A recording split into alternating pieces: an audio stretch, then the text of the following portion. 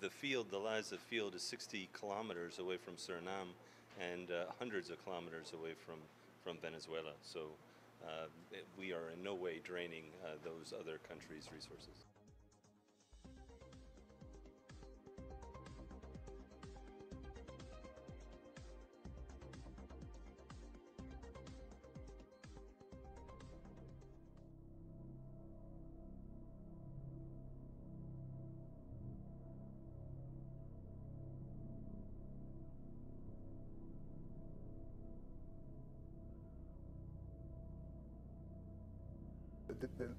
The largest Chinese company in the world operating in oil is partner to Exxon. It's not only Exxon. We spent about $800 million total on the project. That's from inception. That's from the start of the Stabroek Block. And about $150 million US of that has gone to Guyanese companies.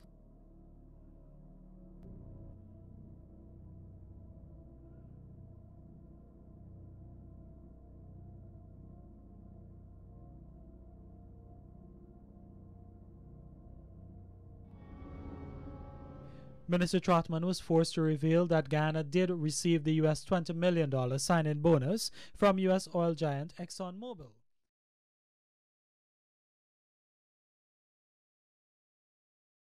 In the event that the matter goes to the ICJ, the legal fees will be paid by the government of Guyana.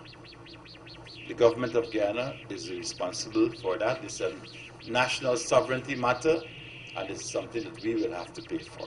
We took a decision in 2015 to update the agreement with Exxon. As I said, it was not a renegotiation, it was an update of an agreement. We recognize, one, the sanctity of the agreement. We recognize, two, that the agreement was based on strategic reasons, and those strategic reasons and concerns did not diminish after the discovery in 2015. They did not disappear. In fact, I would say they deepened, because Venezuela strengthened its claim against Guyana. According to Trotman, the threat from neighboring Venezuela to Guyana's oil-rich waters has not diminished, and Exxon has stood up and remained while other companies shied away from going too close to Venezuela.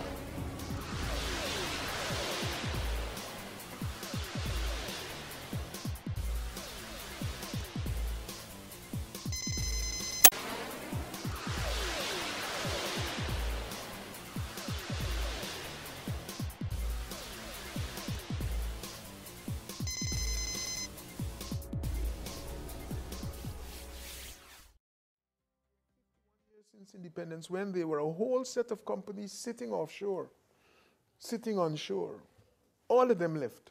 And why did they leave? Because of the threat of our neighbor. The neighbor doesn't like us to say this, but it is a fact.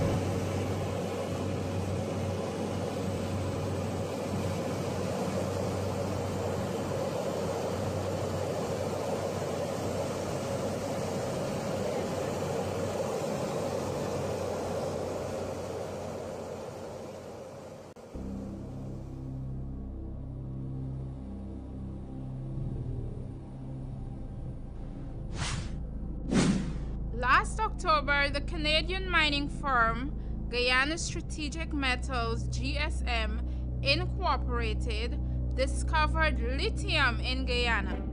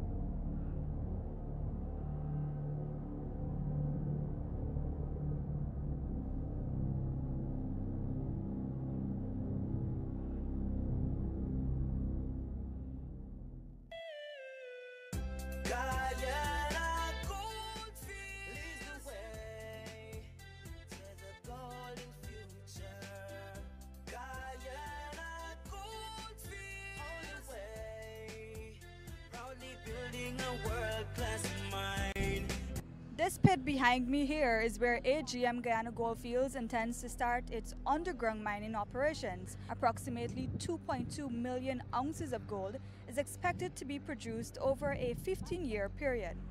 We'll put one of those in Rory's knoll on the wall across the pit from us. AGM Guyana Goldfields Inc. is a Canadian-based gold producer, and the Aurora Gold Mines is its flagship project, which achieved commercial production in January 2016.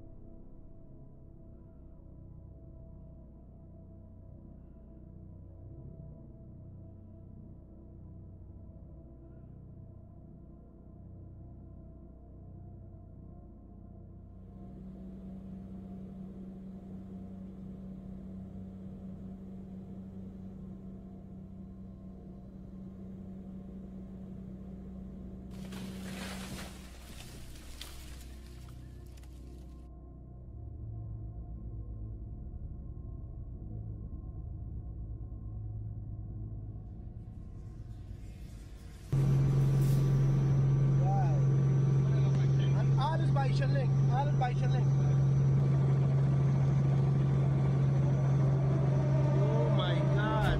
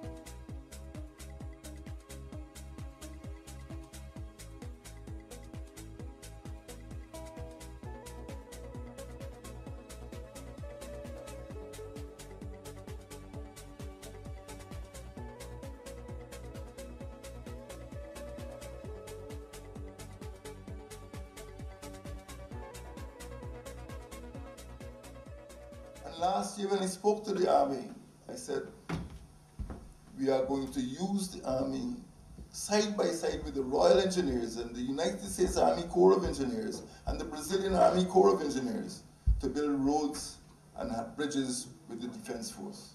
Equipment worth more than $1 billion donated by the People's Republic of China will aid the Army in this process of developing infrastructure in the outlined regions. Guyana and Brazil, partners in regional development. The idea is to pave the roads in order to help the trade, the commerce between the two countries. And this is very important for the Brazilian farmers in Roraima to use the road, to use the port to export. Yeah, well, Brazil traditionally has been, I would say, a guarantor of Guyana's territorial integrity.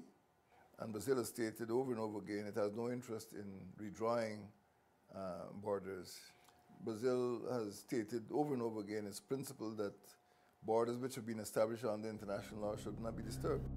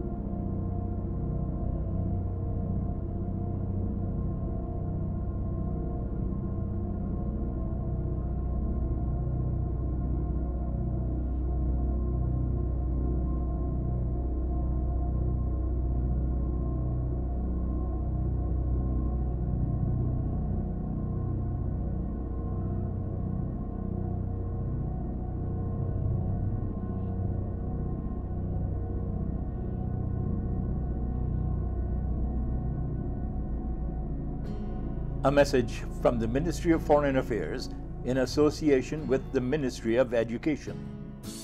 The sovereign state of the Cooperative Republic of Guyana is our territory. Our boundary with Venezuela was established by international law since 1899.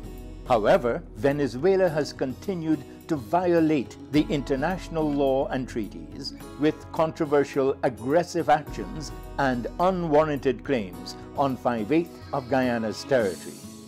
The Geneva Agreement allowed for Venezuela to prove its contention that the arbitral award of 1899 was null and void. To this day, Venezuela has never done so. The land boundary between Guyana and Venezuela was settled 118 years ago. The arbitral award that determined the boundary continues to be accepted under international law, and the boundary line it established is depicted on internationally recognized maps, including the map World Today, produced by the United Nations. It is the government of Guyana's fundamental right to protect and guard our nation and sovereign boundaries. This land is my own. Our country, our own.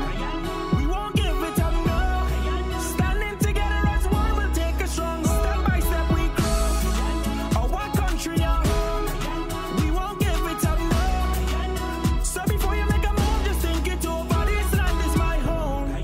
Guyana, arise, win glory. Hi there, Guyana. Let me enlighten you on the historical facts about the Guyana-Venezuela border issue. When Venezuela said, "Hey, Britain, hola, so what's going on with our boundary with you?" And Great Britain was like, "We're sending intrepid explorer Robert Schomburg, German chap, from the Royal Geographical Society to draw the western boundary between our two territories." So in 1840, Schomburg was dispatched to the far edges of the colony, and on his return in 1844, produced a map with the western boundaries marked out. And Venezuela was like, "Wait, ¿qué? No, no me gusta eso. We don't like this." On the 3rd of October 1899, the arbitral tribunal set up in 1898 gave its final decision on the issue. Drumroll, please! And the arbitral award of 1899 goes to Great Britain and Venezuela, everyone! Come on down! Venezuela was so satisfied with that result that both parties came together to create the Venezuela and British Mixed Boundary Commission. Yes, the boundary line is good. We have a full, perfect, and final settlement. Right? Wrong. Because after 63 years of Venezuela demonstrating compliance and acceptance of the arbitral award of 1899, in 1962, Venezuela decided, No. We don't like this. The arbitral award of 1899, 1899 is still null and void to us. Now stay with me, as this is important. In January 1944, Mr. Malay Prevost was awarded the Order of the Liberator, the highest award that can be given to a civilian by the Venezuelan government. 1 month later, on February 8, 1944, after all the participants of the arbitral tribunal had passed away, Mr. Malay Prevost dictated a memo which he instructed not to be published until after his death. It doesn't help that over the years, Venezuela has continued to violate Guyana's territorial integrity and undertake economic acts of aggression.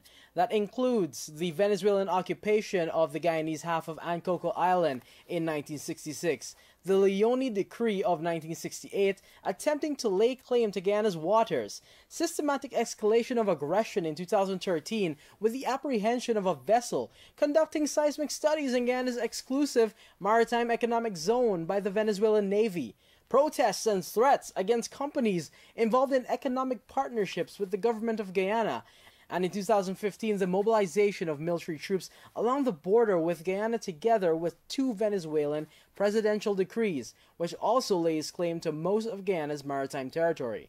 These decrees came at a time when oil was discovered in commercial quantities off the coast of Esequibo. How convenient.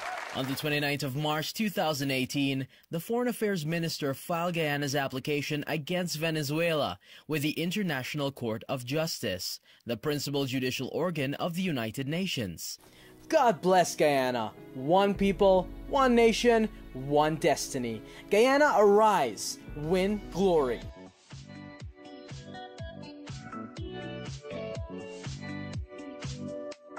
This week on Off Defense, we take a look at Venezuela's renewed claim to 3/4 of Guyana's territory, which it has designated as Zona de Reclamación, or Reclamation Zone. Before we dive into a panel discussion on the topic, take a look at this montage of clips found on YouTube to get a better idea of what the international community are saying, and to demonstrate the rise of fringe groups in Venezuela, with thousands of followers seeking to make the reclamation of Esequibo a reality.